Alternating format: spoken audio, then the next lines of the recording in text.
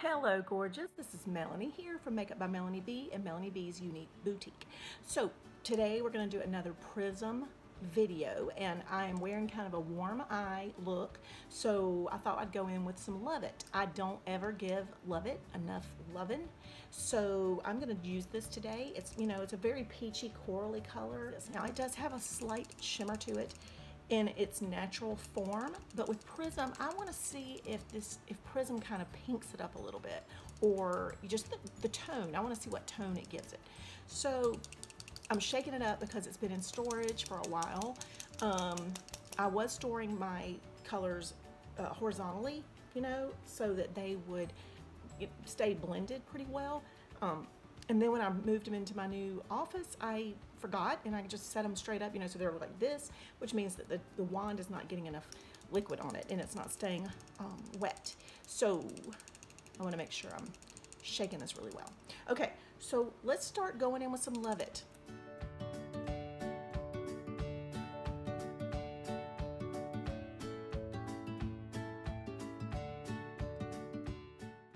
You know, and it does really look pink on me. So, wow, it's really pink. I don't remember that. Okay, so here's what it looks like on the bottom.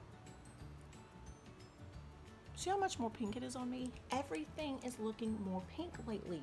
Now, you guys know that way back when I was doing all the individual colors that I did Love It alone, I don't know that it looked this pink. I just know that it looked very peachy. So I thought it did. Maybe I'm mistaken. Okay, let's do layer 2. Sorry, y'all. Now it's getting more peach. I should say coral, not really peach.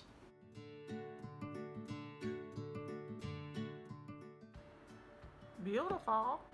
I'm not sure how well it's working with my eyes though, because my eyes are more of an orangey color. You know, like that. So,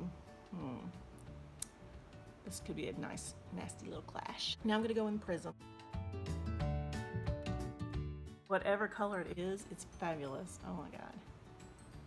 Y'all know anything that's like a pale pink, it's gonna be like, ah. You don't really have to do this with the Prism Gloss. I just like to make sure that all the little iridescents are like spread out evenly. I can't speak today. That's beautiful.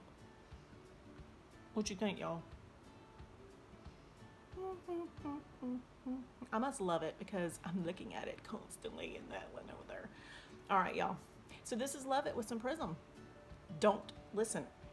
Do not underestimate what Prism can do to every one of your colors. So if you do not have Prism Gloss, I think you need it, only because, sorry, you need it because it does transform whatever color you're using it over. It is just incredible. So there you go, ladies and men. Hope you enjoyed this video and come back and check out the next one, and don't forget to subscribe. Thanks as always for watching.